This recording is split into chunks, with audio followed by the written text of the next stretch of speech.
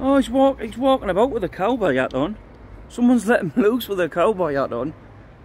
He thinks he's John Wayne, doesn't he? Walking about. In his head he thinks he's John Wayne. So I'm walking about with a pair of ladies' glasses on. Let me get them on. These are ladies' glasses, because I lost my glasses. But I think I suit them anyway, but I probably look like a clown. People probably think I'm a clown when I'm walking, but in my head I think I'm like some sort of cowboy or something. Not the gay cow. Do you know what it is with cowboys now? People automatically think, oh, gay, no, because of that film will come out. That fucking film. What was it? Brokeback. Because that movie come out now, everyone threw the fucking cowboy hats in the bin. No one dare rock them no more. But ever since Cowboy Cerrone started kicking everyone's ass in the UFC, they've slowly come back into fashion, haven't they? And I'm not on about the cowboys who actually are cowboys, like farmers and that.